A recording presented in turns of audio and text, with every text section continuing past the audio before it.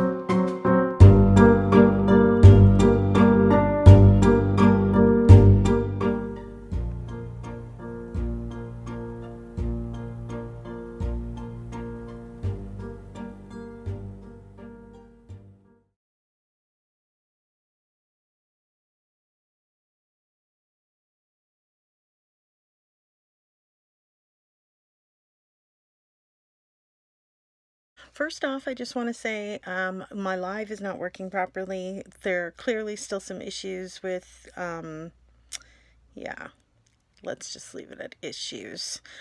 Regardless, I also wanted to just say a quick apology about having the comment section turned off, folks. I am so sorry. I changed a setting and forgot that I did that, and then had to go back and fix it. As you all know, I'm posting stories and saying, oh, please comment. Then I've got the comment section off. Like, oh my goodness, I'm sorry. So, my bad. Hopefully you can forgive me for that. And yes, so welcome to everybody who's new. We discuss true stories of all kinds. And for all my returning subscribers, hello. So lovely to see you. Today's rare topic on true story. This is something that I've noticed there's not a lot of people talking about, but it's a pretty significant piece of history that I think we should talk about. And it's true. So, you know, it's all fitting. All right, so if you have never heard of the four women, they are known as the human computers, okay? I'll give you their names. So we have Dorothy Vaughan, and we have Mary Jackson, and we have Katherine Johnson, and then we have Christine Darden.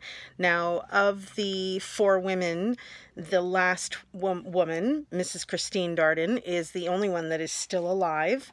And these women were responsible for helping NASA win sort of the space race that was happening eons ago, like a few decades ago. So if you haven't seen the motion picture that they made about these four women, it's called Hidden Figures, and you can find it on Netflix. It's a pretty interesting flick, and it's the weekend. Maybe it's raining where you are. You don't have anything to do.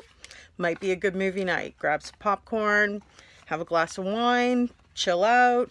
Maybe wine's not your thing. Have a glass of water. Whatever it is that you do, but you should check out this true story because it is pretty phenomenal. So the motion picture stars Taraji Henson, Octavia Spencer, Janelle Monáe, Kirsten Dunst, and Kevin Costner. And Kevin Costner does an exceptional piece about the division of the washrooms back in those days, and what the women were having to deal with was pretty much, it was basically inhumane. I mean, they were having to go so far away from the grounds that they worked in order to just use the washroom. It took up so much time, and so when it was sort of all found out, Kevin Costner sort of rose to, you know, the hierarchy and smashed the sign, essentially smashing the division that was happening in that in that time and in that era and in that company, unfortunately. And sometimes it takes not, doing things the right way to be shown that, you could be doing it better. And I think that the division of a washroom based on color is really, like that's like, I believe in the division of the washroom based on sex, but no on the color. So anyway, I was really impressed with how he rose to, the challenge of really making a difference and changing the way that everyone in and around there were thinking, basically. So the women that helped this space race, helping the NASA with these, and NASA was struggling in the time. Like, they didn't have enough people who knew enough expertise in the mathematics in order to be, getting the proper configurations set for, a launch or, a trip to the moon type of thing, right?